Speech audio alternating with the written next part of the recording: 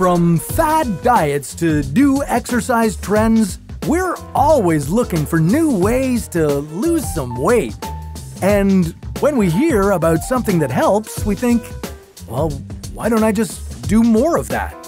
Protein is critical for good health, and many high-protein diets claim to help lose weight. So, naturally, an all-protein diet should be great for weight loss, right? Let's find out.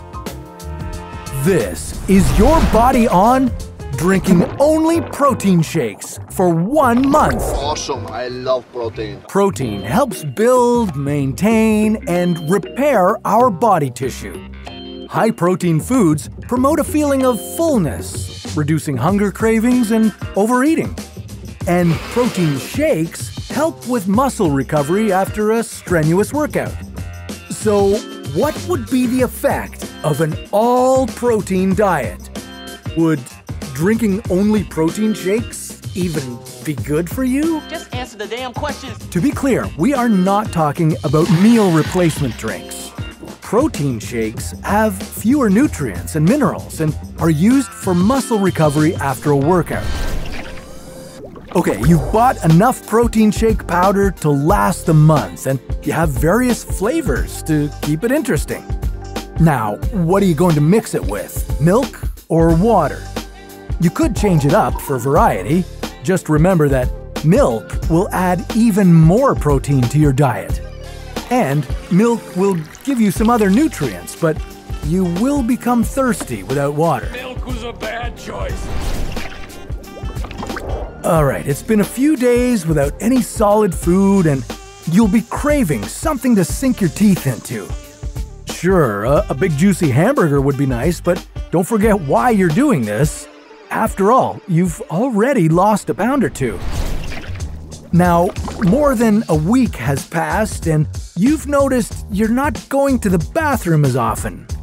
Well, that's because you're not getting the essential nutrients for digestive health, and you also lack fiber. You might be feeling a little backed up at this point. All this protein, you figured you'd have tons of energy, right? Nope. Without carbohydrates, your body will start to burn fat in a process known as ketosis. This is why the keto diet is so popular for weight loss. But it also comes with some symptoms like headaches, nausea, and difficulty focusing. Drastically cutting carbs can lead to fatigue, weakness, and dizziness, and you'll likely have less energy to be physically active. Okay, more than 3 weeks in, and things aren't so bad, are they? Well, your breath certainly is. The lack of carbs, combined with no solid food, has given you really bad breath. You're brushing your teeth way more often. You're irritable, dehydrated, and suffering from headaches and indigestion. Your body is lacking in essential vitamins, minerals, and omega-3 fatty acids that optimize brain health. And let's be honest, that peanut butter energy drink just isn't the same as a delicious peanut butter sandwich.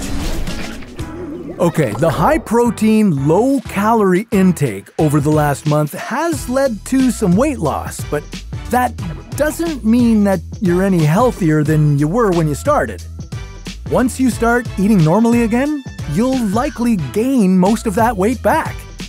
And you're now at an increased risk of cardiovascular disease, blood vessel disorders, liver and kidney injuries, seizures, and even death. Beware, protein drinks are unregulated and have some unsafe levels of contaminants like mercury, arsenic, and cadmium. As with anything, moderation is key. Consuming extra protein can make you stronger, but it's better to find healthier sources like beans, lentils, nuts, or meat. These have essential vitamins and minerals that you won't find in any protein shake. So chances are you've lost weight, but the long-term consequences likely outweigh the benefits. Okay, after this challenge, it's time to treat yourself to a month of eating only chocolate. Yes, finally, we're doing that one. And we're going to do it on another episode of Your Body On.